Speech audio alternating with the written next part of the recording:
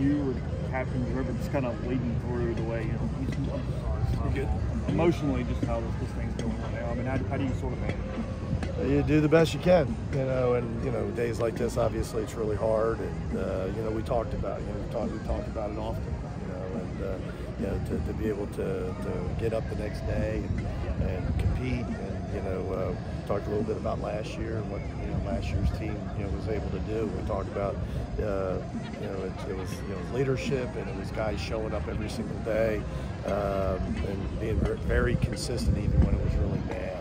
And we probably didn't know that when we were going through, that those weren't lessons we were trying to teach them at that point. But the guys have been terrific. We haven't played well, but they continue to show up. They continue to pull for one another, and that's all you can ask. What did you think of JT's stuff today? Good. A couple innings, the command got away from him, and that's happened, to him. But the one thing that you got to respect and you got to love is he just continues to compete every time he goes out on the mound. He doesn't shy away, and again, another kind of gutsy performance. A couple pitches that just tough pitches for him. A miss on Beloso, the ball's supposed to be elevated, and those mistakes happen. No, I just love the way every time you handle the ball, he really gives you his best effort. Excuse me. Is there an update on Jack?